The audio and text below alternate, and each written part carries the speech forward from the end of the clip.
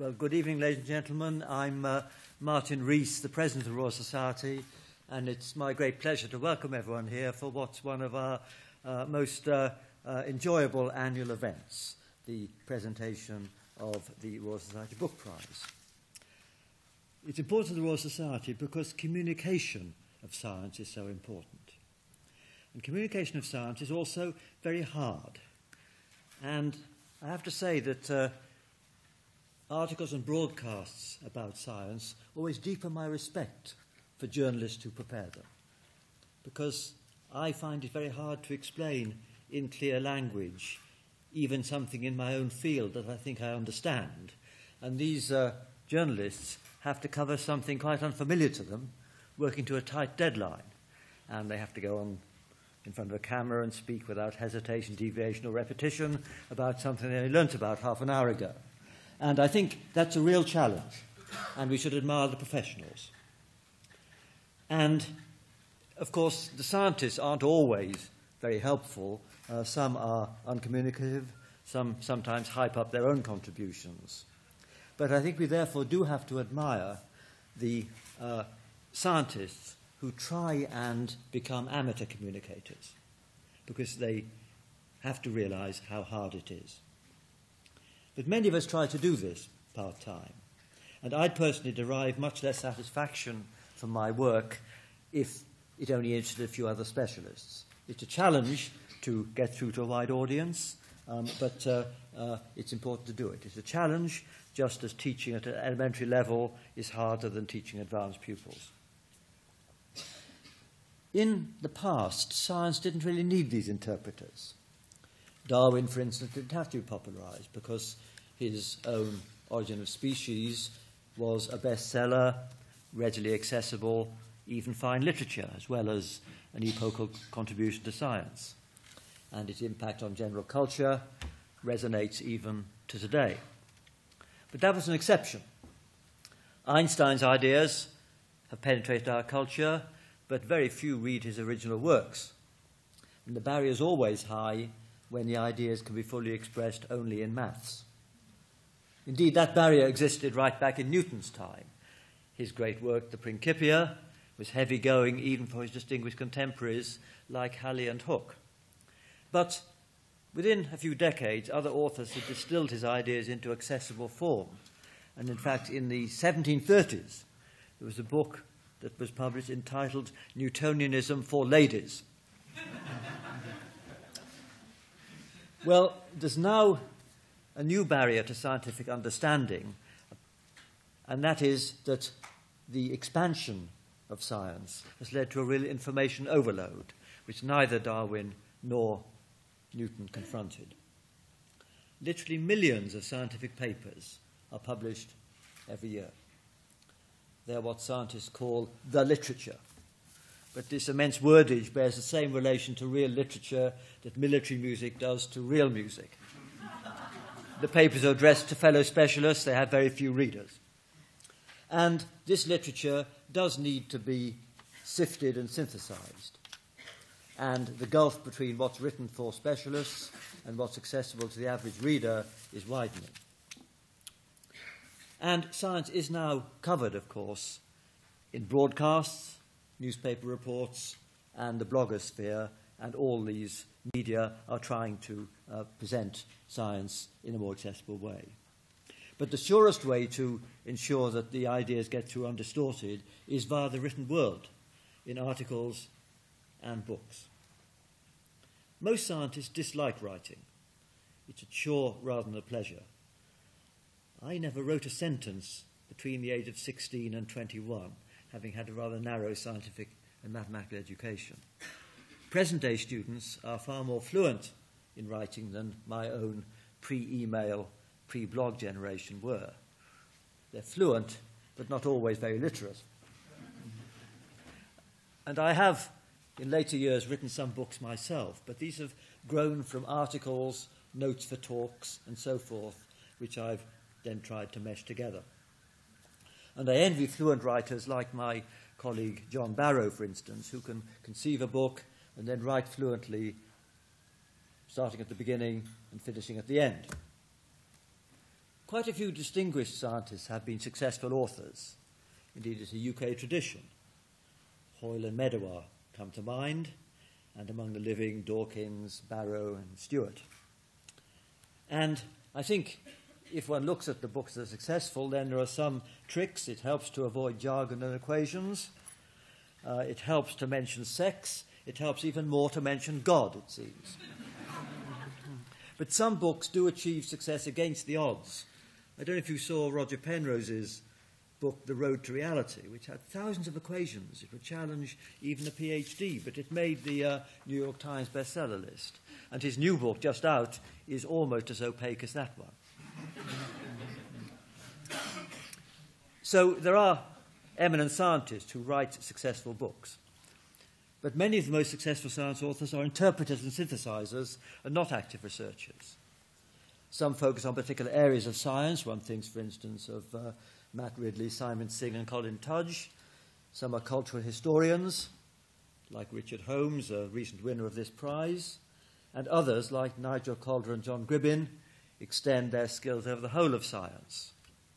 And Bill Bryson has marvellously conveyed his zest and enthusiasm for almost everything to millions. And having mentioned Bill Bryson, let me make a plug. Bill Bryson edited for the Royal Society's 350th anniversary a book called Seeing Further, which was published earlier this year. It contains 20 chapters by a range of authors, novelists, historians, and scientists. And I highly recommend this as a Christmas present for all your friends. And this exemplifies that science books are important. It's important to present science as part of our culture. Indeed, science is the only truly global culture. Protons and proteins are the same everywhere. And everyone needs to understand science, not just because it's a deprivation not to understand the marvellous story that modern science presents, but because we all need a feel for the science that pervades our lives, and will do so even more in future, to be able to participate in debates on the environmental and ethical challenges it poses. We should all care about our planet and its fate, and books are the best way in which non-specialists can get a feel for this. And that's why it is so good that the Royal Society has run this book prize since 1988. And I'd like to thank Adrian Beecroft for being the sponsor this year, as he was last. And I'd like, at this stage, in case I forget later, to thank the Royal Society staff involved in doing the work behind this prize, and to thank the judges. And I now am going to hand over to the chair of the judges, Maggie Philbin. She's worked in radio and TV for over 30 years on science, medical and technology programmes. She did the BBC One's Inside Out programme, Swap Swap at Tomorrow's World. And more recently, she created Teen Tech, which brought young teenager scientists and technology companies together, and which won the Best Engineering Event prize in Science Week this year.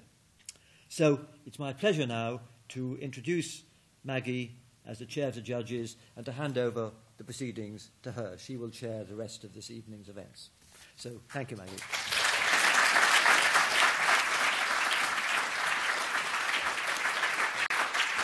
Thank you. Thanks very much, and good evening. It's a real pleasure to see so many of you here tonight. It is quite terrifying to think how long it is. I'm beginning to feel sort of sometimes slightly fraudulent. I mean, I did Tomorrow's World for 10 years from 1982, and I'm betting that that's where most of you know me from. Already, one of our shortlisted authors has claimed that he used to watch me when he was 7, and we'll just see how far that gets him. I'd also like to say how refreshing it is to be standing in front of an audience of geeks without having some unreliable prototype in my hands ready to show me up at any moment. Seriously, though, I was deeply honoured to be asked to help judge this prize. Deeply honoured and a little daunted when all of those boxes of books arrived on my doorstep. But since then, those books have been enjoyed not only by myself, but by my 22-year-old daughter, all of her friends, all of our street. I've become a bit of an unofficial lending library, and as Rose said, we've got a better science section than Waterstones. I'd also like to thank the authors who are present today and the sort of 100-odd whose books we have read over the past 6 months, because Rose attributes her first that she collected from Manchester University to the fact that her reading was so broad and that she managed to have so many 2009 and 2010 references. Of course, it's always a real joy to read a good book. And a good book is one that you cannot bear to put down. It takes you on a journey. It has fabulous characters. It makes you aware of things that you were never aware of before. It moves you. And you emerge from the experience feeling that you have to tell other people about it. And science books do all of that, except that, of course, the world and the characters they describe are real ones. And by reading really good science books, we learn more about ourselves, more about our world, and more about our universe. And this prize is really important because it does an excellent job of flagging up the books which have the kind of writing which will fill that massive information gap that Lord Rees has just intimated, which exists between the kind of work that scientists are doing, the kind of knowledge that scientists have, the knowledge that scientists want to have, and the general perception that many of us have about what science is all about. Because it's only when you do have enough knowledge that you can make informed decisions, that you can decide it is worth spending £500 on this pot of face cream or 4.6 billion on science research. And it's only when you have that kind of knowledge that you can make the right kind of decisions. So as you're gathering, judging this prize really has been a huge responsibility. But thankfully, it's one that I've been able to share with a team of, number one, really lovely, number two, really talented, number three, very knowledgeable judges. And I'd like to introduce them to you now. Later on, we'll be meeting the authors. They will be reading from their books. And we'll also throw sort of questions open to the floor so that you can find out if you've read the books, you know, why the authors wrote them. But first of all, I'd like you to welcome our judges, and they are Dr. Janet Anders, who's a Royal Society Dorothy Hodgkin Fellow in the Department of Physics and Astronomy at University College London, ladies and gentlemen.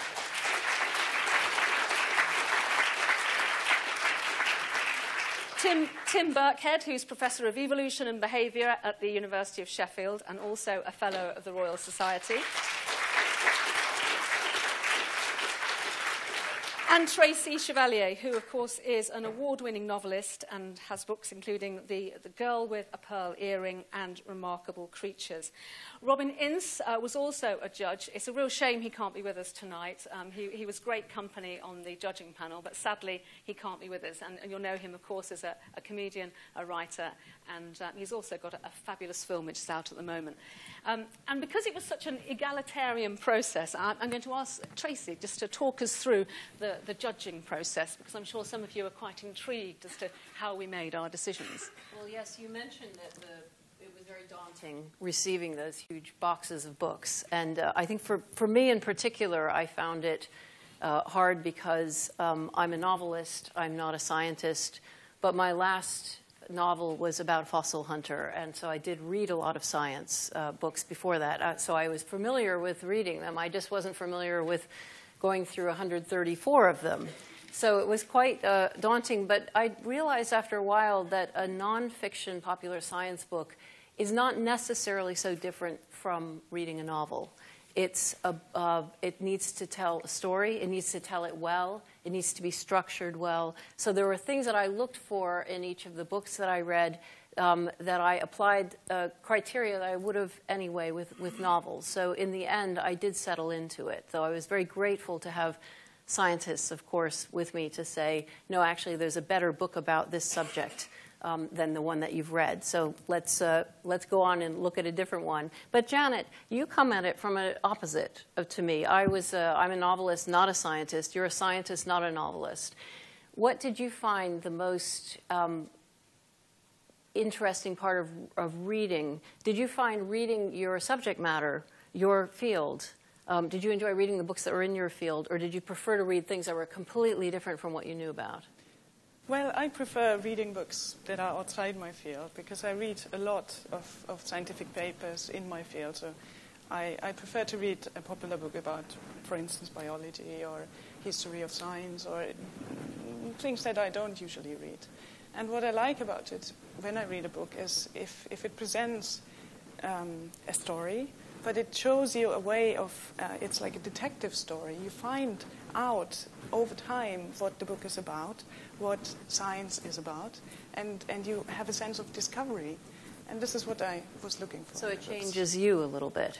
It or something changes in your me mind. a little bit. I have an aha effect. Oh, wow, this is something that I have never realized before, and that's really interesting and may even change the way I see my daily life. Right. Tim, you've written popular science books yourself. What makes a good popular science book, in your opinion? Because I'm a researcher and a teacher, I read popular science books largely in the hope that I'm going to find better ways of educating young scientists and inspiring them. So I'm looking for books that are inspirational, exciting to read, and very accessible. I think that's incredibly important. I feel passionate about this, and I think that popular science writing is fantastic, and the range of books that we've looked at has been fantastic. And I teach biology at the University of Sheffield, and I'm convinced we could teach a biology degree simply by using popular science books, by and large, particularly at first-year level and second-year level, when you're trying to get students engaged and that aha factor, and blown away by exciting ideas and good writing. And I don't want to contradict Lord Rees, but he said that young scientists or young undergraduates are good at writing. Most of them are awful at writing. So reading good writing is another way you can help to educate them. We did, I admit, in our judging, at times talk about the covers. Maggie, do you think you can judge a book by its cover? I think it's probably just as well we didn't judge books by their covers. And it's quite interesting, and maybe our authors will be able to talk a little bit about this later, but sometimes I just couldn't believe some of the covers on the books. And it seemed like about 5 minutes had just been devoted to deciding what the cover was going to be. And it was just a real shame. The books were really let down. They gave you no indication of what was inside. And people do choose books. That's the thing that catches your eye in a bookshop. I think, though, it's more to do with science publishing, the way publishing looks at how science should be presented to the public. That is at issue here, rather than what the scientists themselves have written. It's sometimes I think that publishers can't decide whether they want to just shove it out or they want to go overboard and try to convince readers that something is accessible. And it's a fine line to draw between those two, I think. And the other thing, because I might as well just make myself completely unpopular with science publishers now, is the size of the print. And whether it's just because I'm getting, a little bit ancient, but I find some of the books really difficult because the print was so tiny and the fonts were so unfriendly. So just mentioning that now. I agree. I don't think publishers pay enough attention to the overall feel of the book. It's got to look inviting. Again, as an educator, undergraduates open a book and they go, and they haven't read a word. And you can tell, just the way a book's designed, the size of the font and so on, makes a huge difference to the accessibility. The book has got to draw you in and want to read it. That's the job of the publishers. But in the end, 6 floated to the top. Were any of you surprised by the shortlist? Did anything surprise you about it? I know I do remember we all had our books that we thought, oh, that didn't get on the shortlist. But I think that's true of any judging panel that you start through. And I found for myself that books change when you reread them, too. Because as a judge, I couldn't base my own opinion on one reading. I needed to make sure how I felt about something. Usually it didn't change too much, but sometimes it really deepens as you go through it again. Did you find that a similar situation? You definitely feel feel differently about a book on a second reading. The hardest part of the whole judging process was the initial, 130 books. Yeah, we need to have 12. And that was really difficult. And I think as a team, that was the meeting that went on the longest and was really, really tough. And particularly, actually, in a year where there were so many books about Darwin, I think that was something else, you know. And it seems churlish to complain about so many books about Darwin, but there were. And, you know, some hard decisions had to be made. Yes, and sometimes I think we were talking earlier about comparing. How do you compare an apple and an orange? Mm-hmm. And it often felt like that. Two books that are equally well written, equally beautifully structured, and tell a wonderful story, but you want one over the other. Why is that? And it's a very difficult decision to make, I think, in the end. Yeah, especially because of the very broad range of books that we had. I mean, we had not only biology books, physics books, and so on. We had history of science, educational books, encyclopedias, biographies. It was a huge list of very different styles. I think one of the criteria that we all used was that the book had to tell a big story. It had to be an important message. You know, there were some fantastically written books that dealt with rather narrow topics that we felt couldn't really be shortlisted because the topic was so narrow. So I think the list of books that we've got tonight all do something big and important. Very true.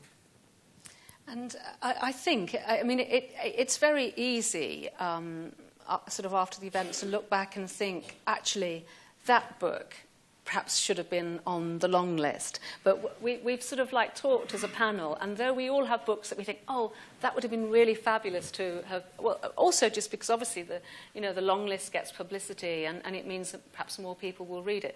But we couldn't, we all had different favourite books that we liked for completely different reasons. And I think that you at times were marvellous in because you had a couple of books which were quite tough actually from a mathematical point of view, which the panel gamely had a real go at several times, and then we admitted complete and utter defeat and said, we accept that it's a marvellous book, but we have tried 3 times now. We can't crack it. So. But I was relieved that at the last 2 meetings, the book that has won, we were unanimous about, and it was becoming reasonably clear early on. And I think that that's a good sign that what your gut feeling is at the start continues on through to the end.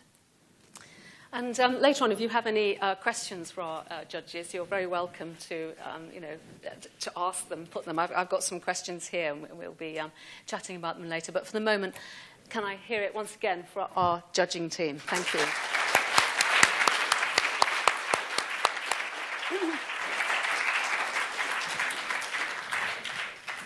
And because we thought it would be rather nice for you to have a taste of our shortlisted books, we've done something which I appreciate must be really difficult for all of our authors, because we've asked them to give you a short reading.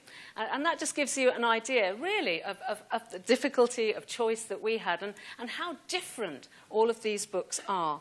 So, first up, A World Without Ice. Now, this is Henry Pollock's book, and it explores the relationship between ice and people, the impact of ice on Earth, its climate, and its human residents, as well as the impact that people are now having on ice and the climate.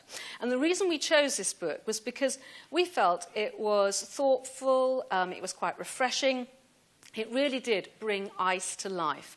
It was well researched, and it certainly had a personal touch. Would you please welcome Henry Pollock?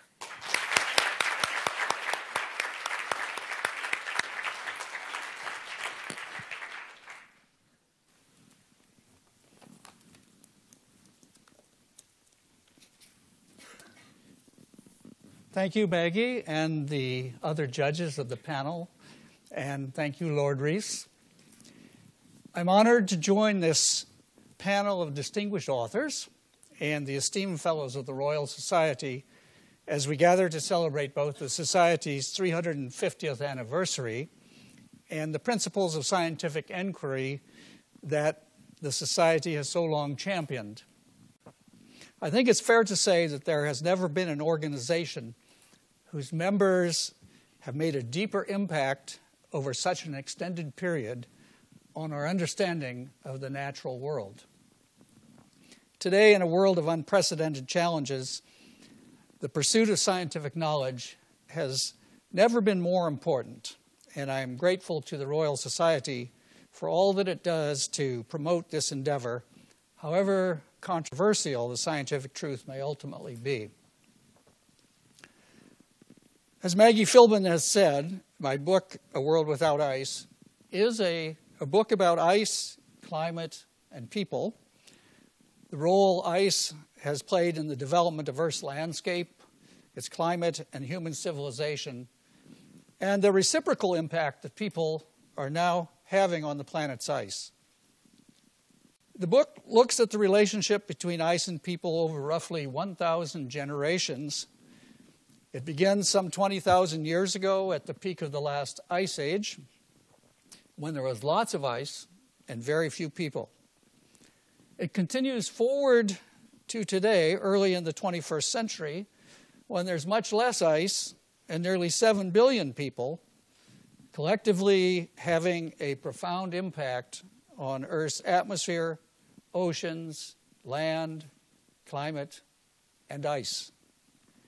The book then looks ahead to the possibility and consequences of a future world without ice.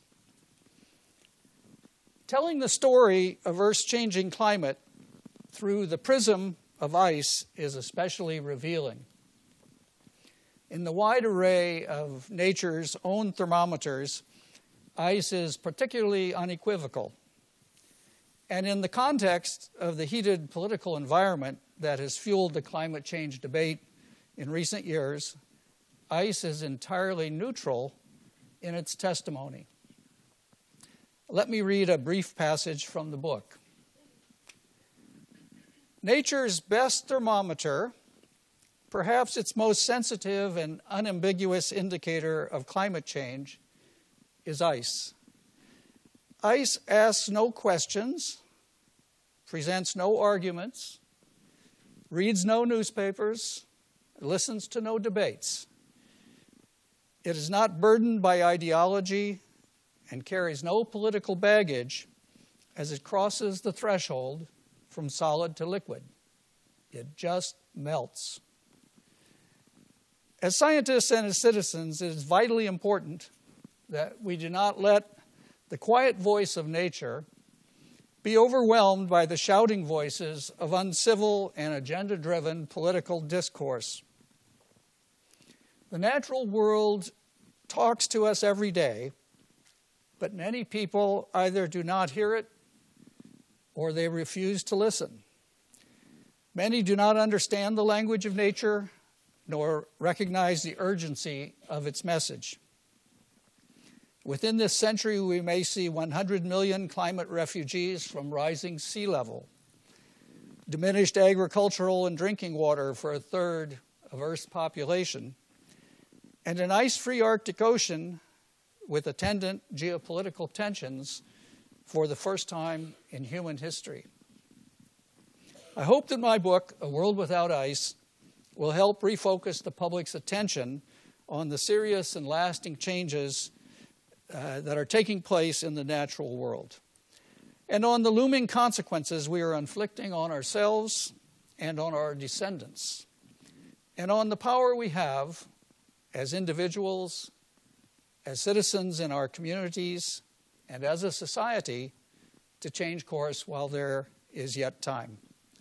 Again, I am deeply honored to join all of you here this evening. Thank you very much.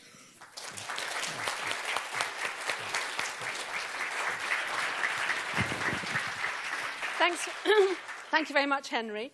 We move on now to everyday practice of science, where intuition and passion meet objectivity and logic. Now, this is a book by Frederick Grinnell and is essentially a look behind the scenes, showing how scientists bring their own interests and passions to their work, and looking at how they deal with issues of integrity, ethics, and politics. And we chose this one because we felt it was a very revealing book about the nature of the scientific mind, what makes scientific minds tick, and we felt it was a very useful read for anyone with an interest in science, whether they were a pupil at school or a politician. So would you please welcome Frederick Grinnell.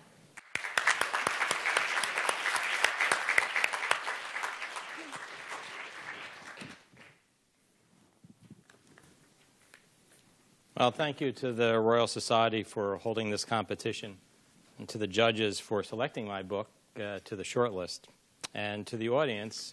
You've all taken time from your busy schedules to be here tonight, which is great. It might interest you to know that for many years, a British scientist and fellow of the Royal Society named Rupert Billingham was my department chair in Dallas, Texas. Without Billingham's support and encouragement, I would have not been able to engage in the dual work of doing science and philosophizing about science that brings me here today. So the following reading comes from chapter 6 of my book, which has turned out to be the most controversial. It's called Faith for Science, and it's a little bit autobiographical that also allows one to appreciate how I came to be interested in philosophy. I began to appreciate the idea that science requires faith at the Franklin Institute Science Museum in Philadelphia. The Franklin Institute was originally founded in 1824, and its mission is to inspire an understanding of and passion for science and technology learning. In the late 1950s, I visited the museum often and became friendly with some of the local college students who watched over the exhibits and put on special shows. One of those students, Richard Rayberg, would let me join him in the science auditorium as he set up the chemistry show. One day as he was setting up, Richard turned to me and said, "Prove you exist." It took me a while to understand that he was not joking. I devised all sorts of arguments in my favor.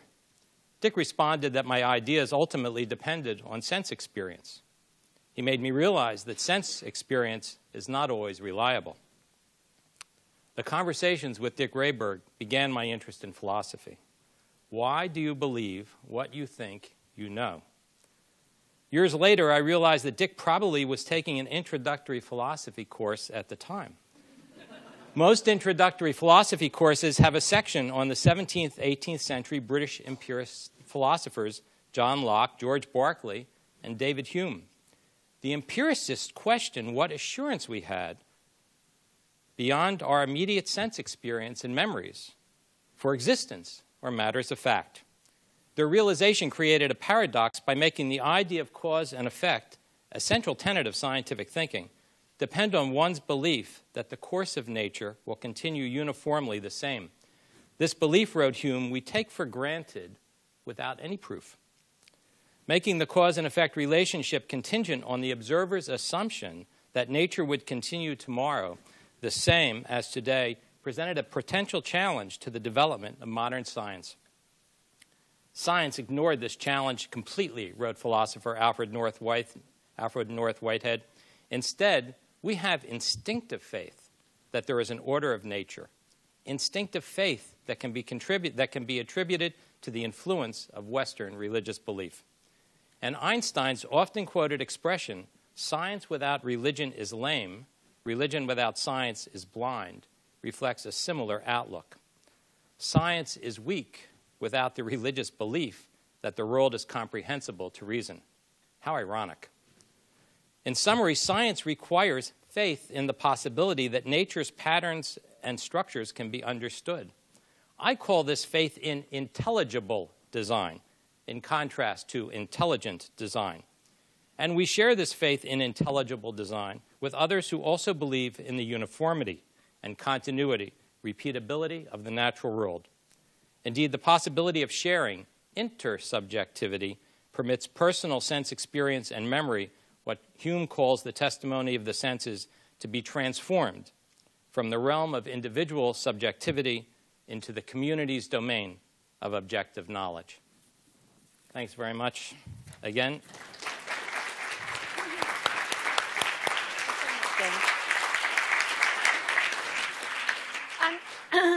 And now we have an immensely readable book which dispels some of the myths about a neglected era in the history of science. God's Philosophers, How the Medieval World Laid the Foundations of Modern Science is written by James Hannam, and it revives the forgotten philosophers, scientists, scholars and inventors of medieval Europe. It offers a vibrant insight, we felt, into medieval science, full of wonderful anecdotes and personalities. Would you please welcome James Hannam?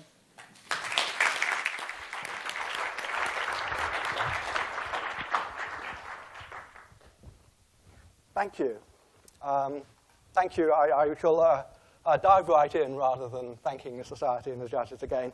A lot of the people who are in my book are not very well known at all, so I thought I would take as my reading a short section on someone who I think all of you will have heard of.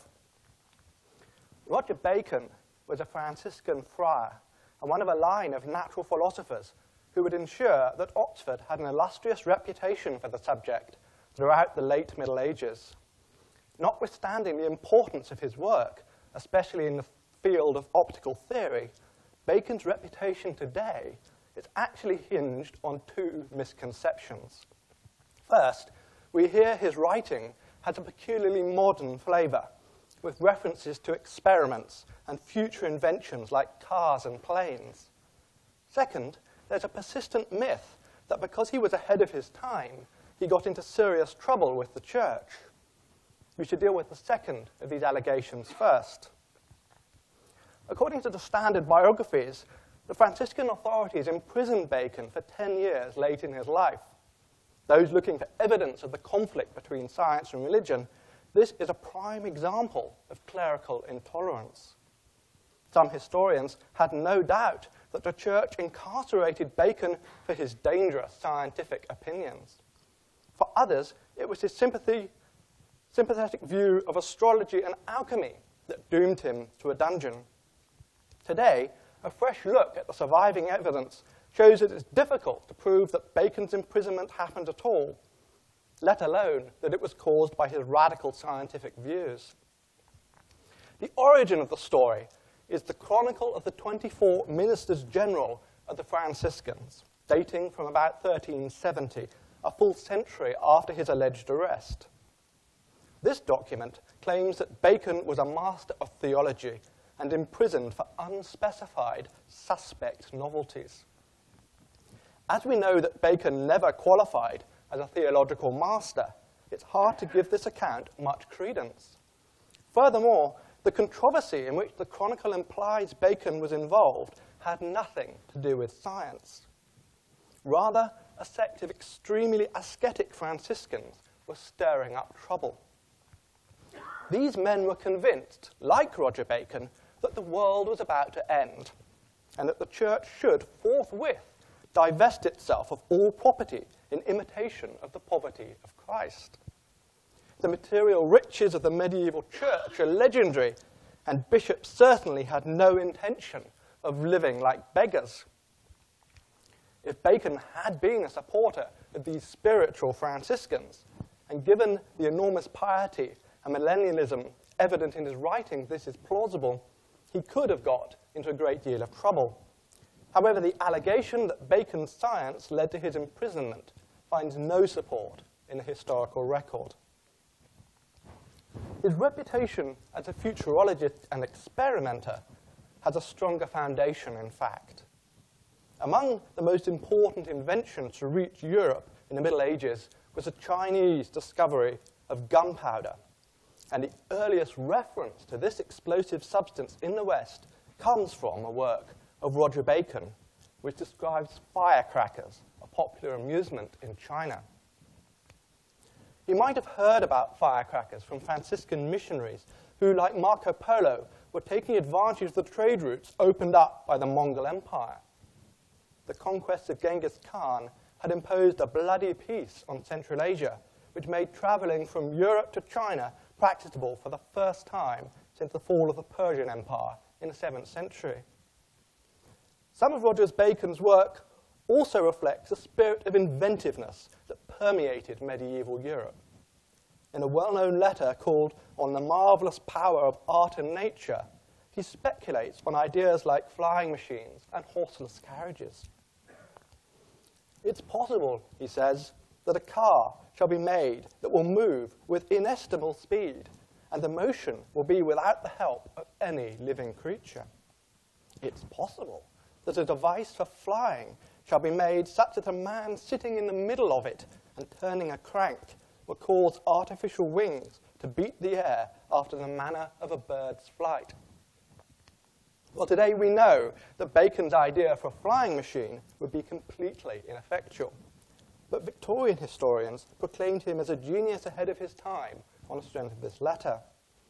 I think perhaps a more modest view is that he was equipped with an active imagination. We should remember how much he got wrong as a result of sharing the attitudes of his time.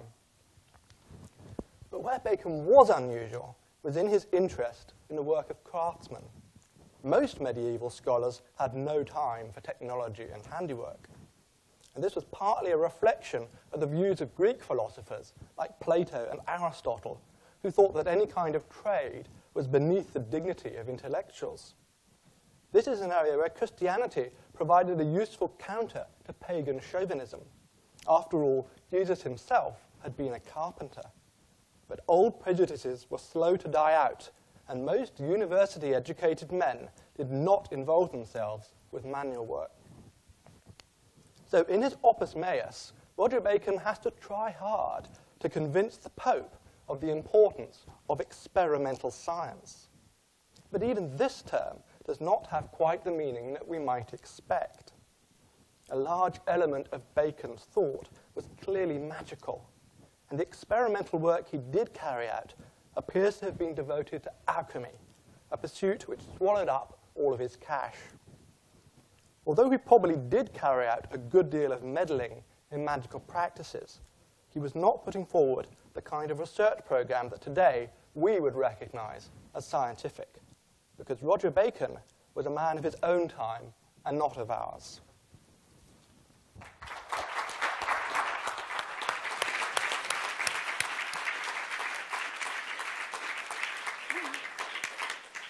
Thanks very much, James. And now, Life Ascending. This is by Nick Lane, and it charts the history of life on Earth by describing the 10 greatest inventions of life, based on their historical impact, their importance in living organisms, and their iconic power. And we enjoyed this book because, without asking your science grades, Lane takes you on an elegant and adventurous step-by-step guide to what makes life the way it is. It's beautifully written with a satisfying overarching structure. Nick Lane.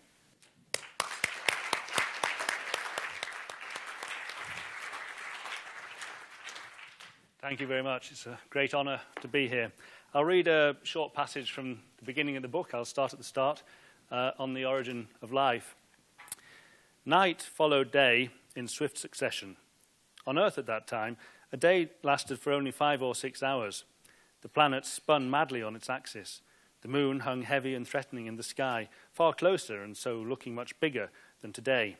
Stars rarely shone, for the atmosphere was full of smog and dust, but spectacular shooting stars regularly threaded the night sky.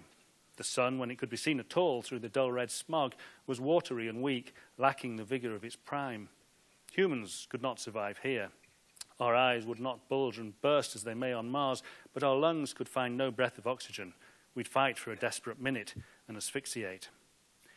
The Earth was named badly. Sea would have been better. Even today, oceans cover 2/3 of our planet, dominating views from space.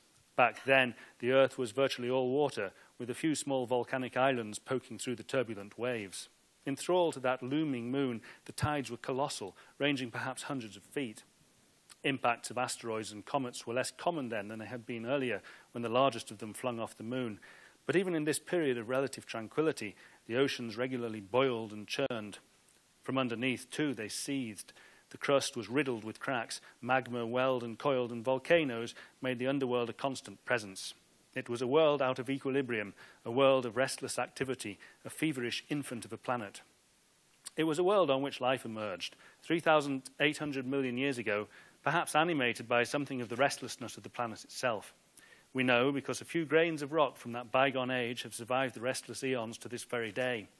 Inside them are trapped the tiniest specks of carbon, which bear in their atomic composition the nearly unmistakable imprint of life itself. If that seems a flimsy pretext for a monumental claim, perhaps it is. There isn't a full consensus among experts. But strip away a few more skins from the onion of time, and by 3,400 million years ago, the signs of life are unequivocal. The world was heaving with bacteria then, bacteria that left their mark not just in carbon signatures, but in microfossils of many diverse forms, and in those domed cathedrals of bacterial life, the meter-high stromatolites. Bacteria dominated our planet for another 2,500 million years before the first truly complex organisms appeared in the fossil record. And some say they still do, for the gloss of plants and animals doesn't match the bacteria for biomass. What was it about that early Earth that first breathed life into inorganic elements? Are we unique or exceedingly rare, or was our planet but one in a million billion hatcheries scattered across the universe? According to the anthropic principle, it scarcely matters. If the probability of life in the universe is 1 in a million billion, then in a million billion planets, there's a chance approaching 1 that life should emerge somewhere. And because we find ourselves on a living planet, obviously we must live on that one. However exceedingly rare life might be, in an infinite universe, there is always a probability of life emerging on one planet, and we must live on that planet. If you find overly clever statistics unsatisfying, as I do, here's another unsatisfying answer put forward by no less a statesman of science than Fred Hoyle and later Francis Crick. Life started somewhere else and infected our planet, either by chance or by the machinations of some godlike extraterrestrial intelligence. Perhaps it did. Who would go to the stake to say it didn't? But most scientists would back away from such reasoning with good reason. It is tantamount to an assertion that science cannot answer the question before we've even bothered to look into whether science can in fact answer it. The usual reason given for seeking salvation elsewhere in the universe is time. There has not been enough time on Earth for the stupefying complexity of life to evolve. But who says? The Nobel laureate Christian de Duve, equally eminent, argues altogether more thrillingly that the determinism of chemistry means that life had to emerge quickly. In essence, he says, chemical reactions must happen rapidly or not at all. If any reaction takes a millennium to complete, then the chances are that all the reactants will simply dissipate or break down in the meantime, unless they're continually replenished by other, faster reactions. The origin of life was certainly a matter of chemistry, so the same logic applies. The basic reactions of life must have taken place spontaneously and quickly. So life, for de Duve, is far more likely to evolve in 10,000 years than in 10 billion. We can never know how life really started on Earth. Even if we succeed in producing bacteria or bugs that crawl out from some swirling chemicals in a test tube, we will never know if that is how life actually started on our planet, merely that such things are possible and perhaps more likely than we once thought. But science is not about exceptions, it's about rules, and the rules that govern the emergence of life on our own planet should apply throughout the universe. The quest for the origin of life is not an attempt to reconstruct what happened at 6:30 a.m. on Thursday morning in the year 3,851 million BC, but for the general rules that must govern the emergence of life, anywhere in the universe, and especially on our planet, the only example we know.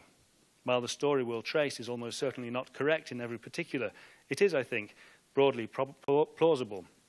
I want to show that the origin of life is not the great mystery it is sometimes made out to be, but that life emerges, perhaps almost inevitably, from the turning of our globe. Thank you.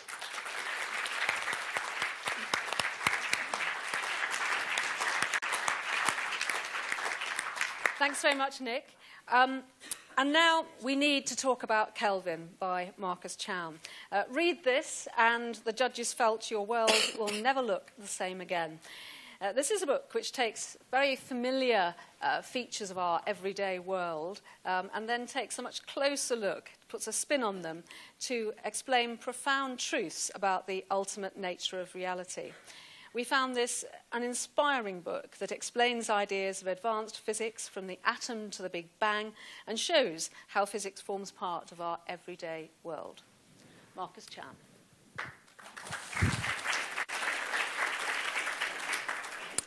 Thank you. Well, it's great to be here. It's great to see so many of you. And I'm really, really happy to be shortlisted for this prize. As Maggie said, my book is about what everyday things tell us about the universe. So I'm going to read from the beginning of a chapter of my book called Random Reality. The world is complex. Rain clouds scud across the sky. A tree sways gently in the breeze. A woman in a red coat walks her cream poodle down the street and stops at a pedestrian crossing.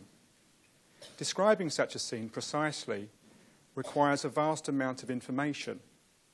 It is necessary, for instance, to specify the location and shape and composition of every cloud, the location and shape of every branch and leaf on the tree, and so on. The reason it takes so much information is that a lot of things have to be specified in order to ensure that the scene is uniquely distinguishable from the myriad other possibilities. This is because there are an awful lot of ways the scene could be different, an awful lot of alternative ways its stuff could be arranged. A cloud could be in another place. A lamppost could substitute for the tree. A man walking his pet ferret could replace the woman and the dog. In fact, to be sure the scene cannot be mistaken for any other possible scenes, it is necessary to specify the location and properties of every single atom, every subatomic particle even.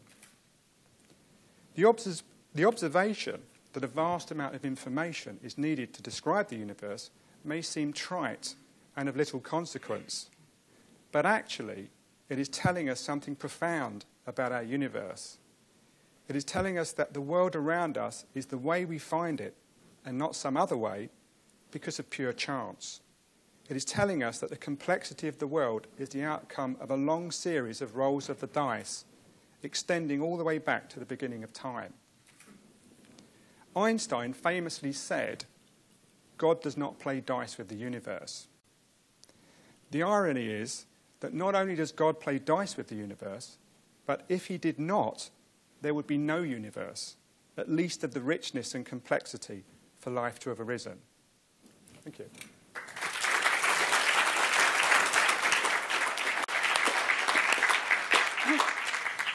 It's getting very cosy up here. And certainly, this is the first year that all of the authors have been able to be present. So, you know, it's wonderful, and we're honoured to have all of you here. And now we come to our final book, Why Does E Equal MC Squared? Now, this is by Brian Cox and Jeff Forshaw. We felt this offered an illuminating journey to reveal the meaning behind Einstein's most famous formula. It's explained in a lively and understandable way from basic ideas to the full, mind-blowing E equals MC squared. And we were delighted to find that our knowledge of equations, long forgotten since leaving school for some of us, reinvigorated, and we felt ourselves rediscovering our joy of mathematics.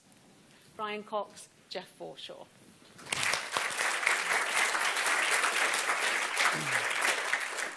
Thanks, and I would also like to thank the Royal Society and the judges especially, because I myself was a judge, I think it was 3 years ago now, and I know how daunting it is to receive 130, 140 books and have to almost read them all, almost every word. So thank you, judges.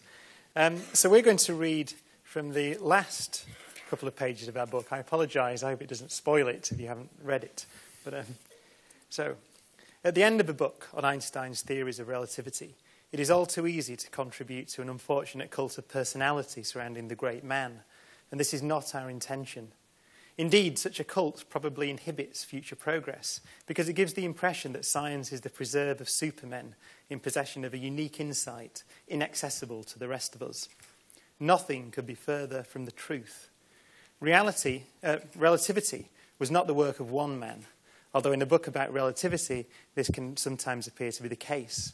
Einstein was undoubtedly one of the great practitioners of the art of science. But as we have emphasized throughout this book, he was led to his radical revision of space and time by the curiosity and skill of many. He was not a freak of nature, and his intellect was not supernatural. He was simply a great scientist who did what scientists do. He took simple things seriously and followed through the consequences logically. His genius lay in taking seriously the constancy of the speed of light, as implied by Maxwell's equations, and the equivalence principle, first appreciated by Galileo. Our hope is to have written a book that allows non-scientists to understand Einstein's beautiful theories.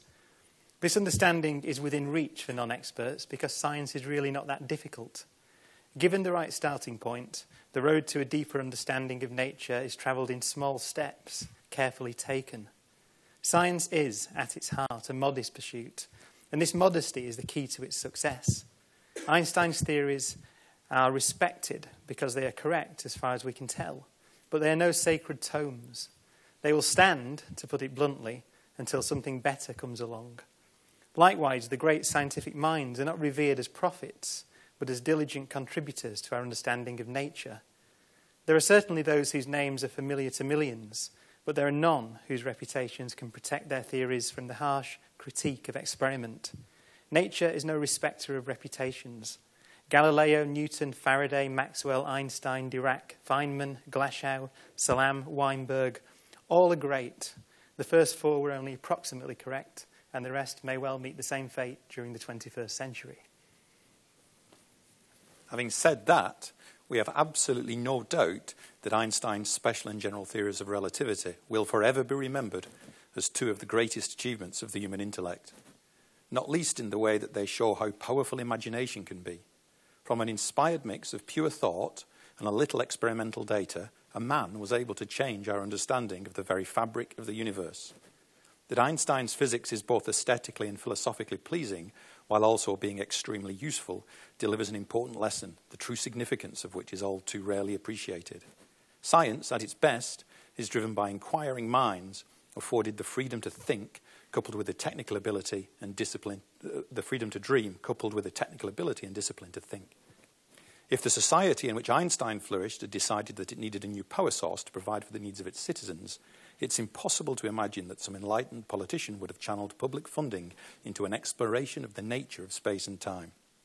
But as we have seen, it was precisely this road that led to E = mc squared and delivered the keys to unlock the power of the atomic nucleus. From the simplest of ideas, that the speed of a beam of light is one thing upon which everyone in the universe should agree, a box of riches was discovered. From the simplest of ideas, if there were ever to be an epitaph written for humanity's greatest scientific achievements, it might begin with these 5 words. Taking delight in observing and considering the smallest and seemingly most insignificant details of nature has led time and again to the most majestic of conclusions. We walk in the midst of wonders, and if we open our eyes and minds to them, the possibilities are boundless. Albert Einstein will be remembered for as long as there are humans in the universe, both as an inspiration and an example to all those who are captivated by a natural curiosity to understand the world around them. Thank you.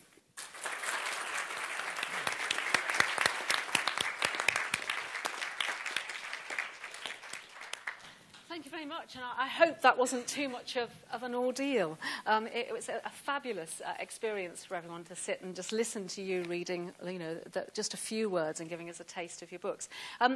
I thought, just before I open questions to the floor, I'd just find out quickly from each of you why you wanted to write your book. What was the driver behind it?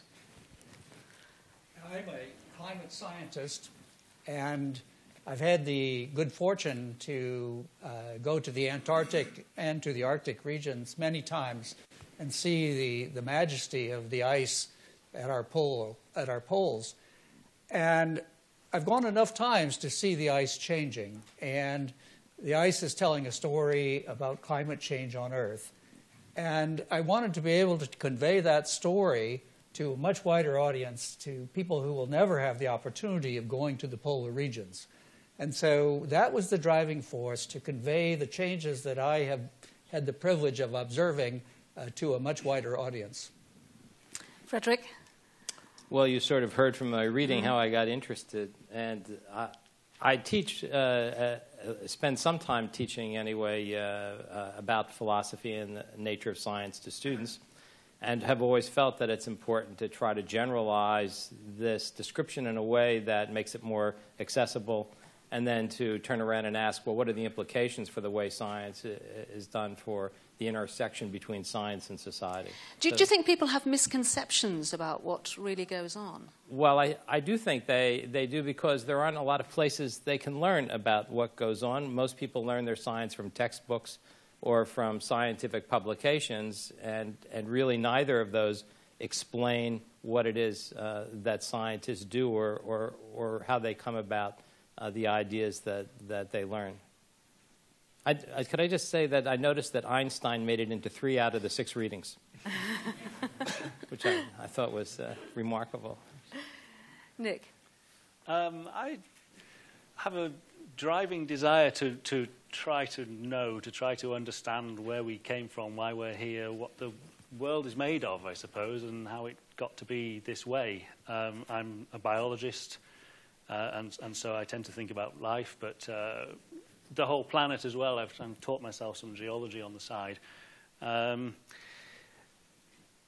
And it's a thrilling tapestry that writing can take you across, because you're not constrained to being in the laboratory or something. Writing a book allows you to ask any question you want. It allows you to address it in any way you want. You have a completely free tapestry, and it's a wonderful, wonderful freedom. And there's a responsibility that goes with that as well, to try and get it right. But I find that I just try to understand it myself, come face to face with my own difficulties and try and find a way through them. And the writing is my way of understanding the world.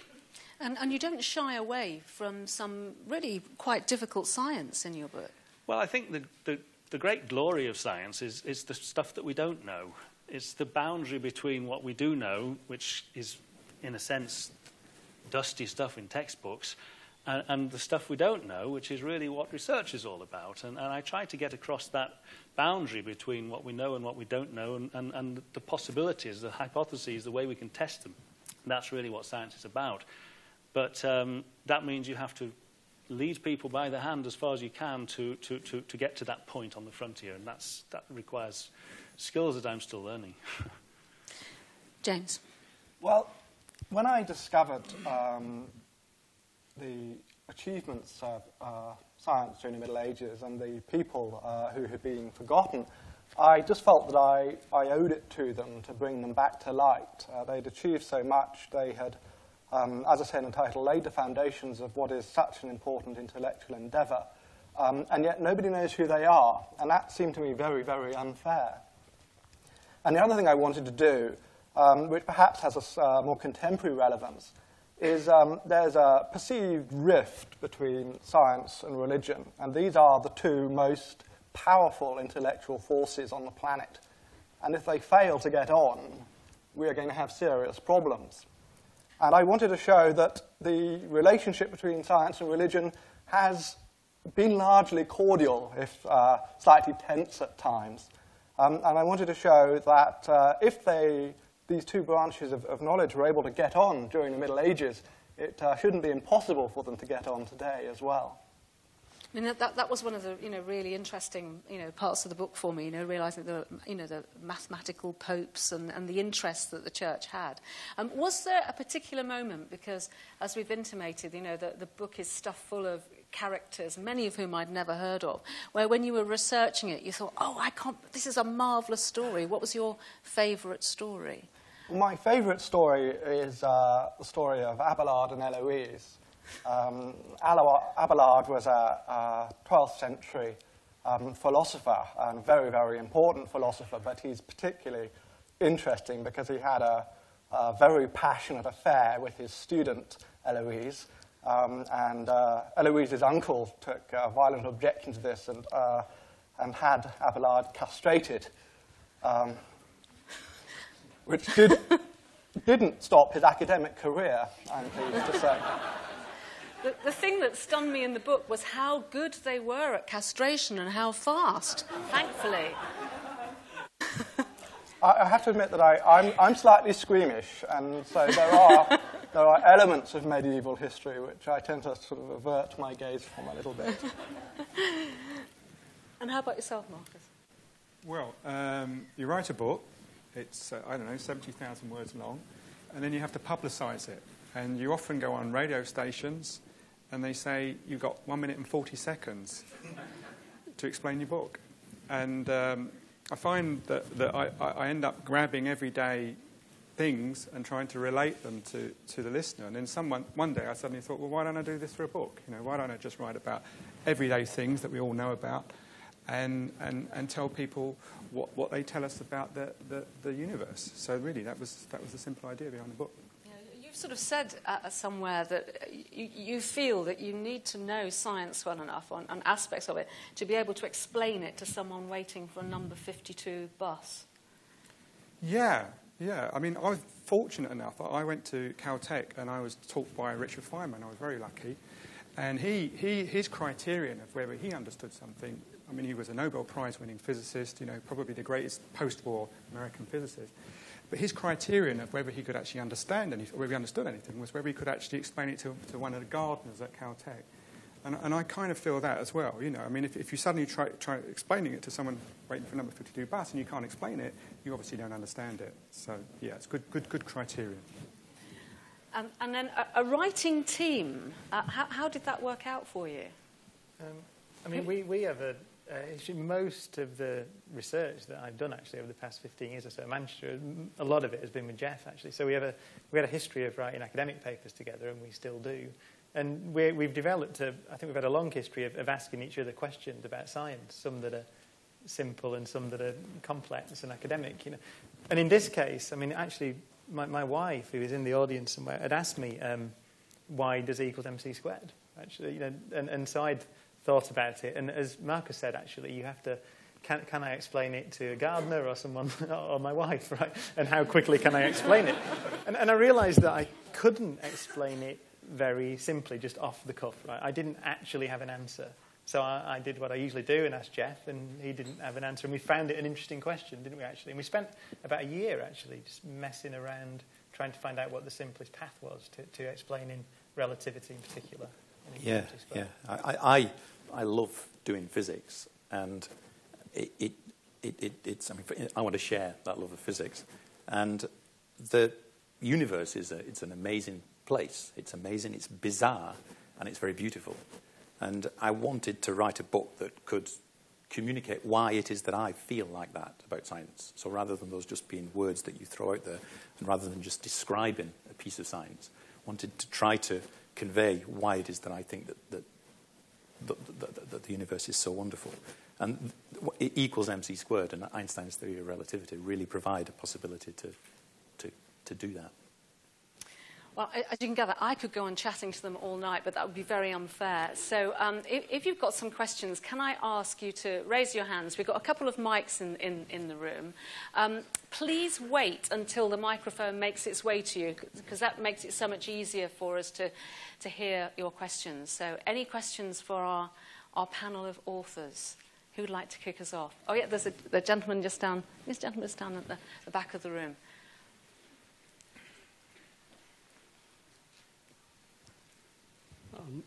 A fascinating evening, I might say. Anyway, some years ago, the poet and playwright Ronald Duncan, who actually wrote a play about Abelard and Eloise, and the then amateur scientist, Miranda Weston Smith, edited and brought out a 2-volume paperback entitled The Encyclopedia of the Unknown. Scientists were asked what they would most like to learn about possible science in the future.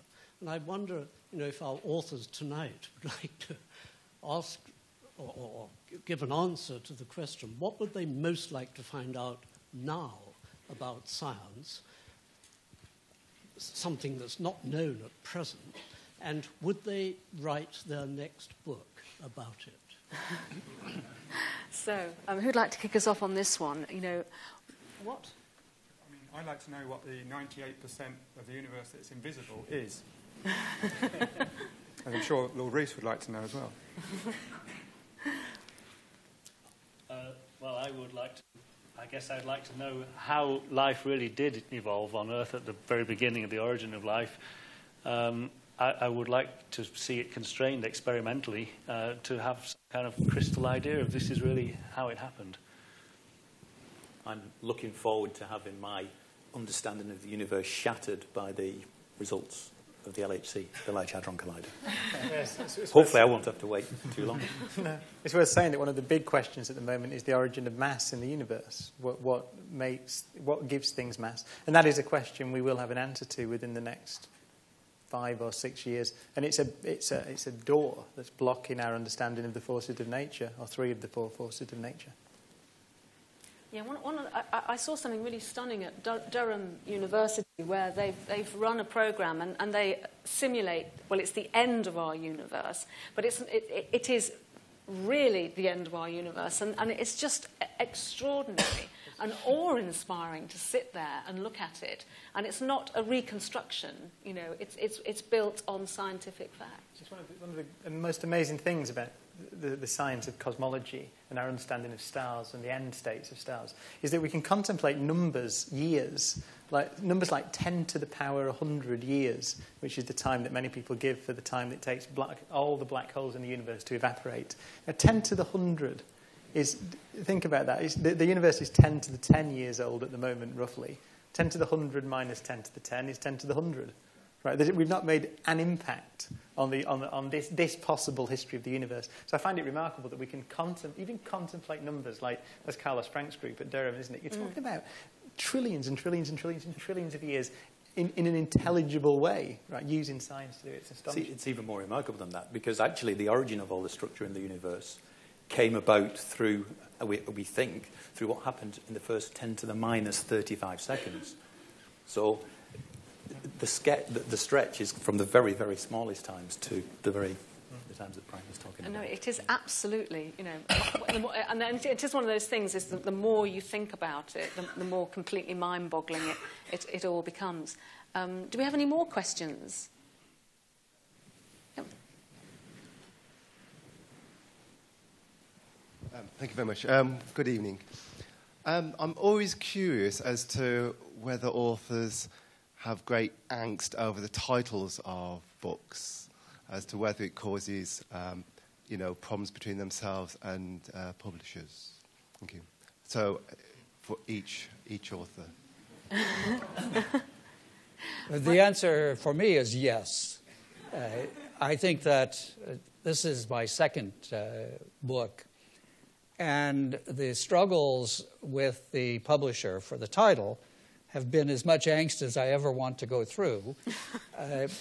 Each of us has different ideas of what we want to convey with the title, and I won't call it the misfortune because I'm happy with my title, but it was a great struggle with the publisher and the editor to reach that compromise. And it was the same in my earlier book as well. So ultimately, it's the right of the author to choose the title, and occasionally you just have to exercise that right and override the publisher. And Frederick, am I right in thinking that you had several titles? Actually, yeah, in the afterword of the book, I talk about the titles that it didn't turn out to be. The first of which was The Intentionality of Science, which nobody could understand. And so that was abandoned. And then Circles of Science, and then there was one other one. I also had problems with the cover. You mentioned covers. And actually, you all commented at one point about the cover. Don't look at the cover or something. And I had in mind, one of my very favorite paintings is a René Magritte painting called Perspicacity. And in this painting, it shows the artist, it's actually a self-portrait of Magritte, painting a bird while looking at an egg. And it really it really epitomizes the expression that discovery is looking what everybody else has seen and thinking what nobody else has thought, a famous a comment that's been made in the past. Now that would have been a great cover. That's what I wanted for the cover, and Oxford in New York said no, it'll look too much like an art book. Forget it. And so this is what we ended up with, and we'll see. We're debating now because they're going to do a paperback, and I've tried to convince them to do a more interesting cover, but who knows? It may look the same. Title for your book? Was it clear from the word on this occasion, it wasn't too bad. On the last book I wrote was on mitochondria, and that really caused serious problems because how are you going to sell even a single copy? And so I ended up calling it Power, Sex, Suicide. Mitochondria and the Meaning of Life. And that kind of backfired on me somewhat. People were frightened to read it on the tube and so on. I had one review who said that he'd read my earlier book on oxygen, and he'd quit smoking after reading my book, so he approached my book on sex with some trepidation.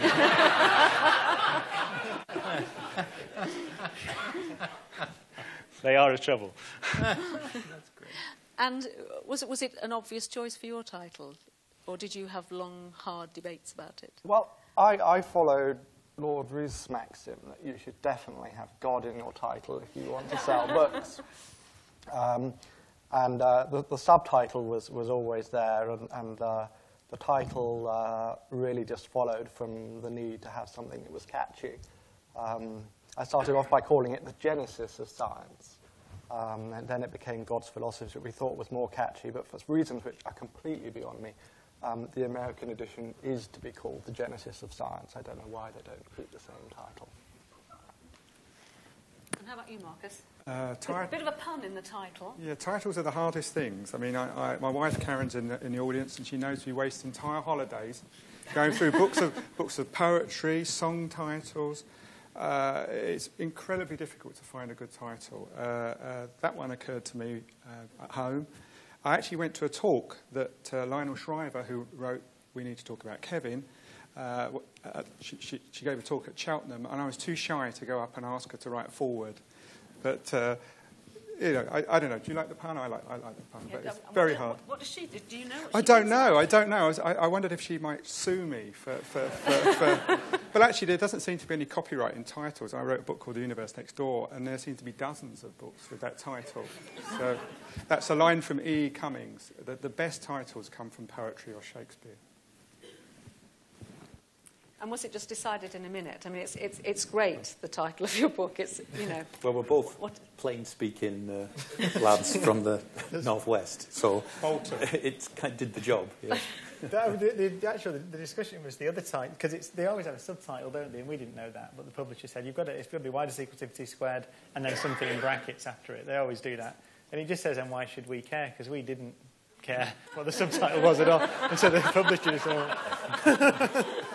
put it there. Brilliant. We've got time for one more question before we put our authors out of their misery. Yes, can we take a microphone over to this gentleman here?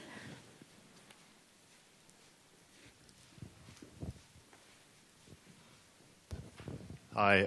I can't help noticing you're all white middle-class men. Is that should we care? Does that matter? Does it have any impact on? Is it healthy for science book readers? Just interested. What's that all about? It's not my fault we're the best authors. We had, I think, on our long list, when we started, going through the 134 books, I think there were 10 or 12 books from women. And I, just speaking for myself, I read every book on its own terms, So it is really sad that there isn't a female author up here on this stage. That is, I think we can all echo that. It would have been fabulous, but equally, it would have been incredibly patronising to have gone through the books and then thought, oh gosh, we need a woman. That would have been dreadful. So, this is what it is.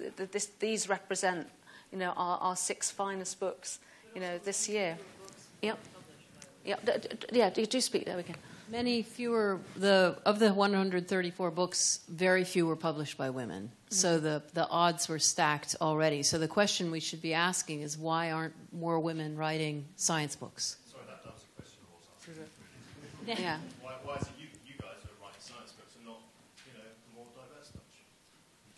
I mean, there is a deeper question there, which is it goes to how science is perceived amongst kids in general, actually.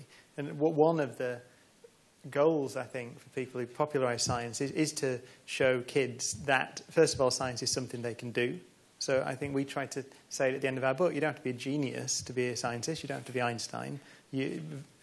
Anyone who is interested essentially can be a scientist. But it's also to show, I think, that there has been a barrier to girls going into science.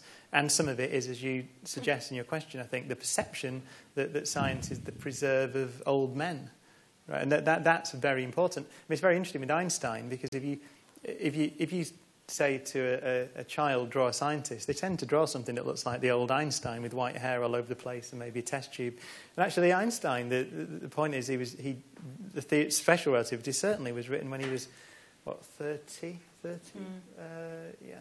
So he was a young man at the time, but you see him in the public perception, he's an old man. So I think that's one of the great challenges for science popularisation, is to break down that barrier for kids in general and girls in particular. And it's hugely ironical, because I have a sneaking suspicion that one of the reasons the Royal Society asked me was because I came here one day and I was looking around, and it's just a wonderful building, and you've got all of these pictures of the magnificent scientists up. And then I started counting, and I think I counted 3 women and about 56 men in all of the pictures. And I thought, this has got to change, and it's no reflection on the Royal Society, because they do really wonderful work. And it's one of the reasons that I set up Teen Tech, because I got so frustrated at talking endlessly about how can we get more women interested in science, and also, more importantly perhaps, how can we get more women to progress right the way through, so that we have more female professors and more women in senior positions in science, and more women visible in science. Because, you're right, that the impression that teenagers have is that, wild, mad-looking person with antisocial habits. And we know that they're not all like that. I'd like to take issue with your question, actually. I'm not middle class.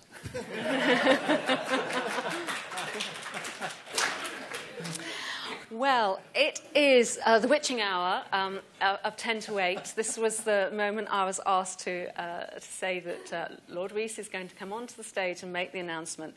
I'd like you to give a huge round of applause to our authors, who I'd like to invite to go back into the audience. Thank you so much.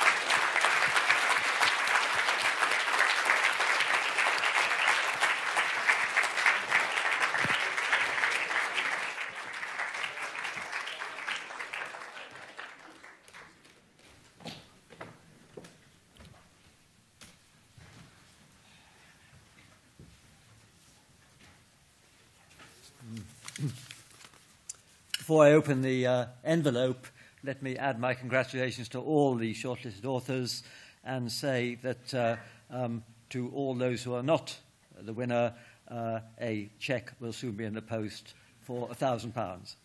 So congratulations again to all the shortlisted authors.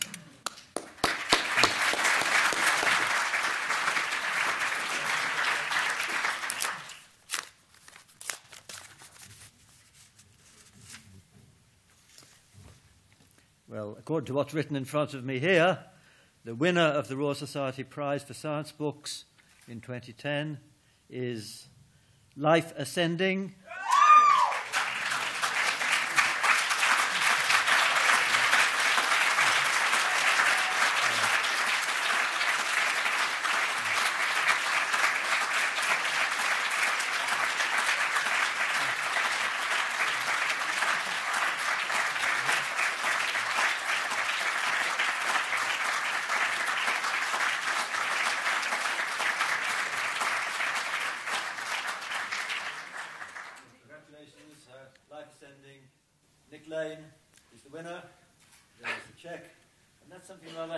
Okay. Wow, it is. Well, thank you very much.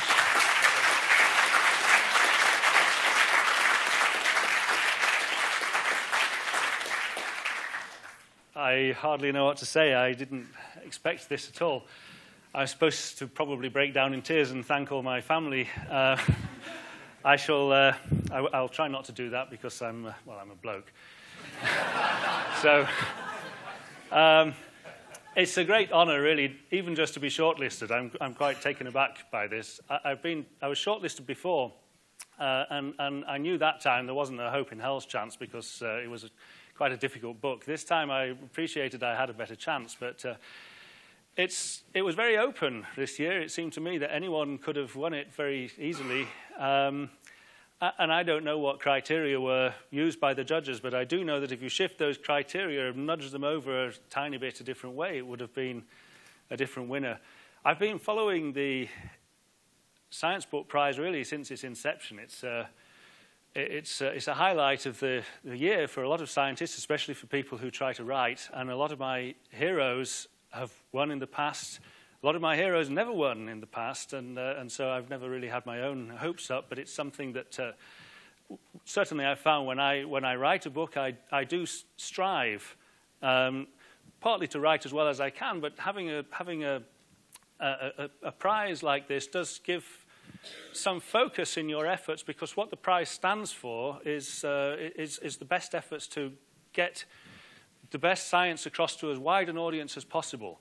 And it's been a wonderful institution, really. And I just would like to say that I really hope that the funding materializes to keep it going, because this is a highlight of the year for many people, and I hope it continues for much longer.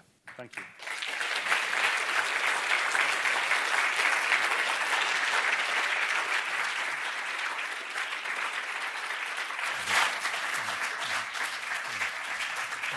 Well, ladies and gentlemen, I'd like finally to thank all the judges for their hard work and for this wonderful presentation we've had this evening. Thank you very much.